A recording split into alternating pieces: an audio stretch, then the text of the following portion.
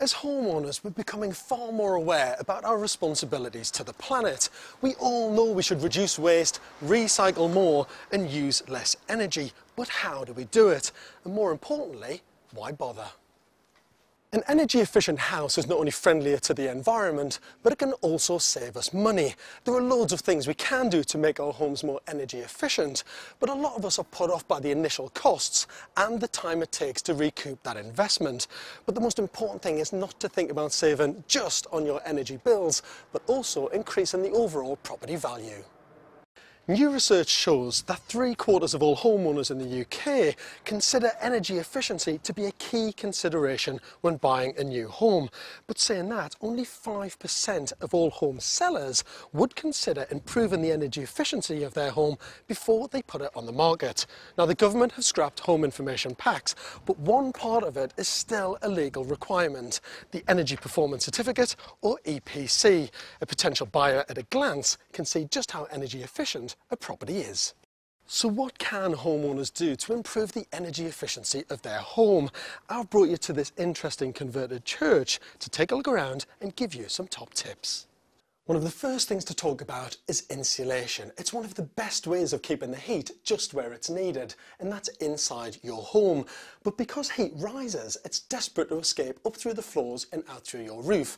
So to stop it, you have to put insulation between your floor joists and up through the roof timbers up at high level. Now, this is so easy, it's something that you can even do yourself to save money, and once in place it has a life expectancy of over 40 years. No matter whether you live in a modern home or a period property like this, it's so important to use as much wall insulation as possible to reduce your carbon emissions as well as your energy bills. Windows are the biggest source of heat loss within a house, and if you've got single glazing, it really is time to change. Double glazing systems like the Pilkington Energy Care range can reduce heat loss by up to 90%, and for a typical detached home can reduce your energy bills by over £400 a year. And for dirty windows like this, which can often be out of reach, you can even get self-cleaning glass. So we know how to keep heat inside of the house, but how do we generate it in the first place? You need to consider your type of boiler. Now, in a standard gas heated home, nearly 2/3 of the carbon emissions come from the boiler itself.